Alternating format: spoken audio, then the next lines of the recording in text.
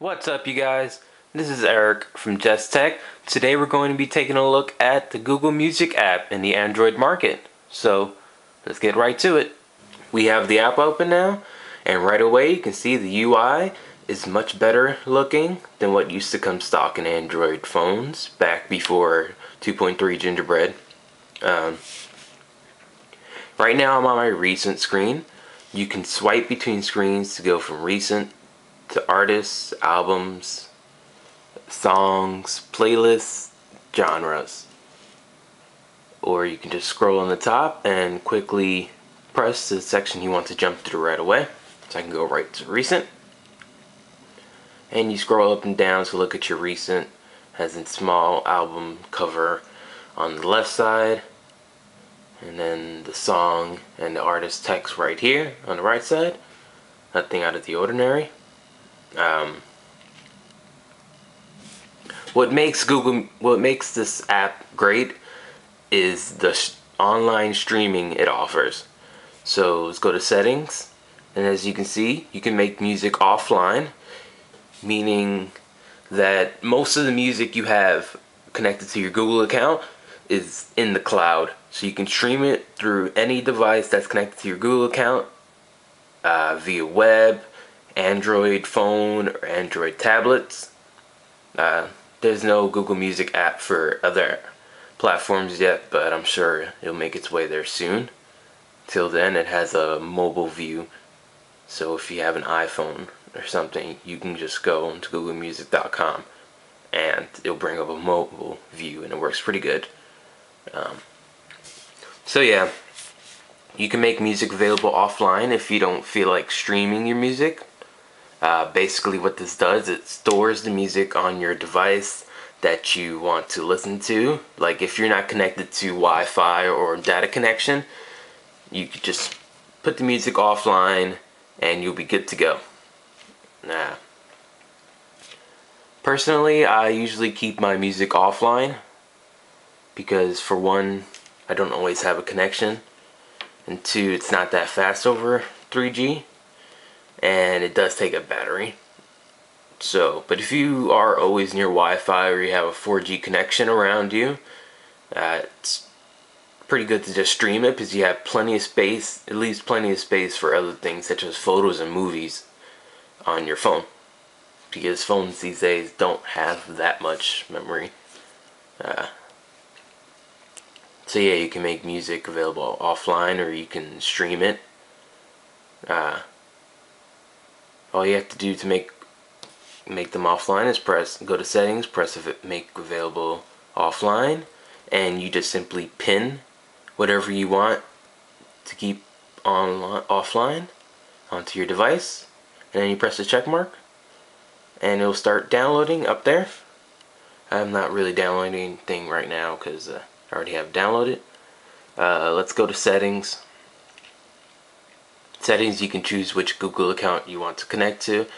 You can hide unavailable music. So if you have some music in the cloud, some music on your device, and you don't have much of a connection, or you don't want to use up any battery to stream them, you can just press hide unavailable music, and it'll keep them out of sight, so out of mind.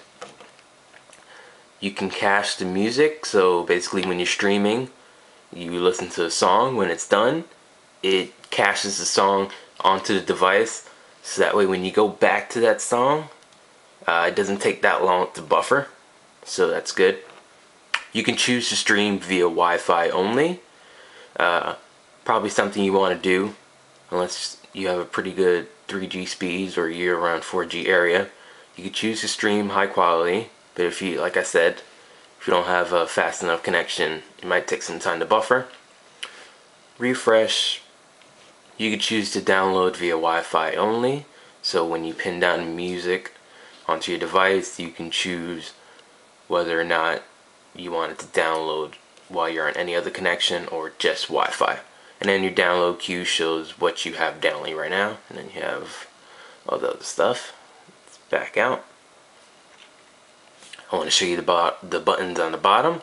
Right here is the setting buttons, as I already showed you.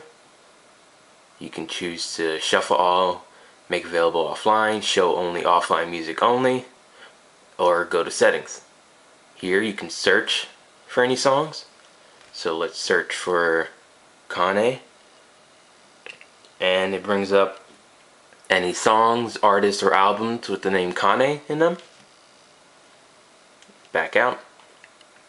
And right here you have a dedicated icon that takes you directly to the music part of the Android market. So it's opening the Android market, and now we're in the music section. This is where you can go to download and buy any music for your Google account. Most of the songs that you see on iTunes are on here, and Google's working with more studios to get more songs on here. But right now it's a pretty good selection. I don't think you're going to be missing a lot. Go back to music. And down here you have what's now playing. You can click that to go right away to the song. And here you have some options. Go right here, press settings. You can choose sound effects, which is basically an equalizer, so that's pretty cool. I believe that's an ice cream sandwich only feature. I'm not sure if the Android market version has it. What else is in the setting? Show options. It shows these options, but there's another way to do it, much faster way. Let's hide those.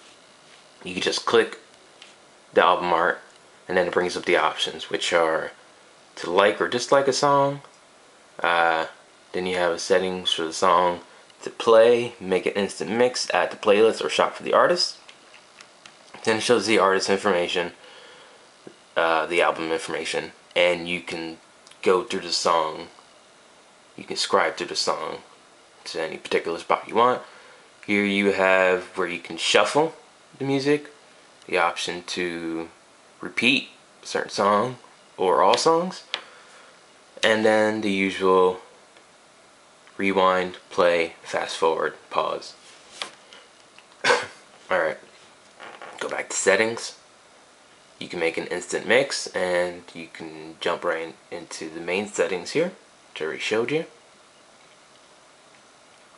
And let's take a look at landscape mode. There we go. Looks nice.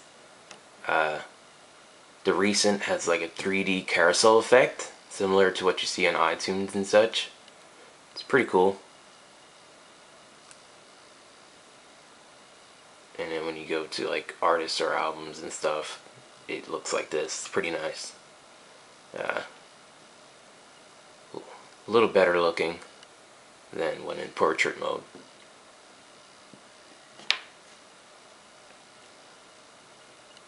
And I don't believe I'm missing anything. Here are your artists. And that's about it. That's Google Music, available in the Android marketplace. The service is free. The app is free. So definitely, if you want more space on your phone, or you just want a good music app, definitely suggest checking out Google Music. It's a really good app. I've enjoyed using it. Works well. Remember to like us on Facebook, follow us on Twitter, and subscribe to our channel. Every Tuesday we have iOS app reviews, and every Thursday we have Android app reviews. Now, this is Just Tech signing off. Till next time.